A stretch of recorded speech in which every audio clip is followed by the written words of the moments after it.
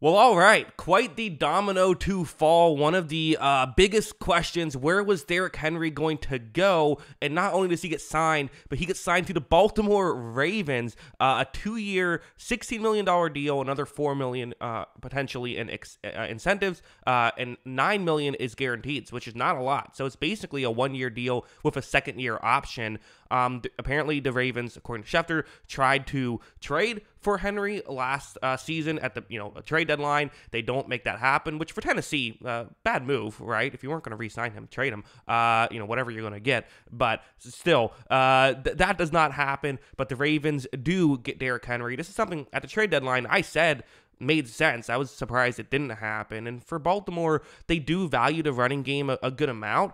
And Derrick Henry is still a very good running back. I think you could argue he's maybe isn't the complete game-changing, guy you build a team around running back that he once was. But even him taking a step back is still like a top 5 running back in football. So, it's kind of one of those things where when you talk about running back value, for the longest time, you kind of always had to say, well, yeah, but with the exception of Derrick Henry. Derrick Henry's different. He's way more valuable than every other running back. I don't know if it's quite that now, but I still think he's really good and should really help out this Baltimore team.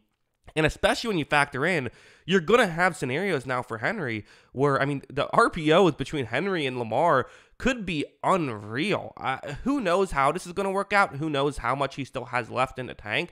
But, I'm not betting against that guy, certainly. And this could be a massive upgrade. And again, I think we saw with the 49ers, who were a team that, had a good running game. They didn't, had a running back independent game, right? Doesn't matter which running back is there. They can have success. Whatever running back you throw in, they're going to get some good yards per carry and that stuff. Then they trade for Christian McCaffrey, and it takes it to a whole nother level. To me, I'm wondering if this could happen here with Baltimore. And again, $10 million a year is not a ton of money. At this point, the average player, if there's around 50 guys, you got $250 million in cap space. That's if my math is right, it's like $5 million a player is essentially what you could pay everyone. So getting him $10 million, that's a good deal. That makes sense, and the potential for greatness here is what you look towards. So I think it's a good job at Baltimore.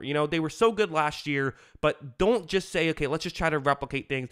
Find ways to get better. I think that's a smart way to do it. I think it's a great landing spot for Derrick Henry. Well done by him. Good stuff there. And for Baltimore, if it doesn't work out, you probably made a worse $10 million signing last year, right? Every team, makes some of these signings that don't work out. It's kind of one of those high risk, low reward type moves. I'm not always a huge fan of paying running backs, but in this scenario, I think it's really exciting, and I think it's the right move, especially for a team that that doesn't have a lot of weaknesses. So yeah, those are my thoughts. What are yours? Let me know in the comments below. Always love hearing from you, and of course, as always, thanks for watching.